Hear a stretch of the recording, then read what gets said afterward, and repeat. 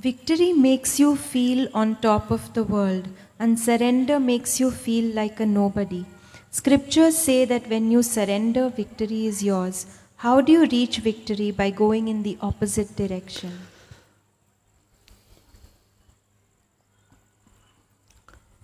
You will see it is the same. When you let go, you feel a lot of power. And when you have power, then you know it is not yours. It all comes to you from your own higher self. Yeah. So never mind. Whatever the flavor is, just enjoy it. If you feel victorious, then be with it. When you feel that you are letting go and you feel more empty, that's good too.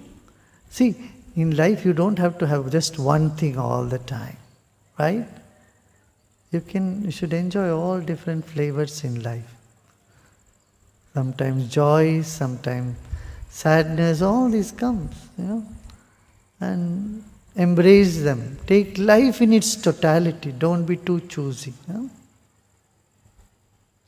Victory or failure, you should take it. So what? You fail a couple of times, so what? It's nothing too big. It's not bigger than you. Why do you have to play the role of a hero all the time? You can play the role of a villain too. And extras too sometimes. Why not?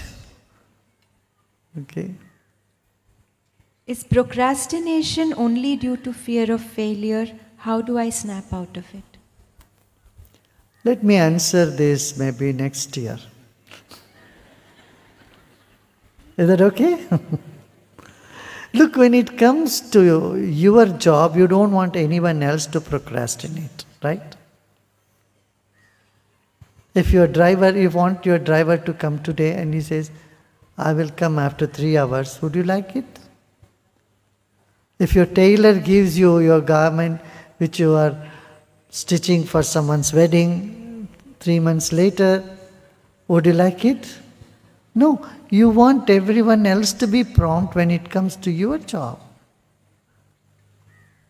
You have a toothache and you call the doctor, you got an appointment, the doctor says, oh, well, let her have a toothache for some time and nothing is going to, heaven is not going to fall, so let me do it 2 days later or tomorrow.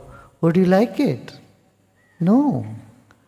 You don't like anyone else to procrastinate, but how can you? Got it?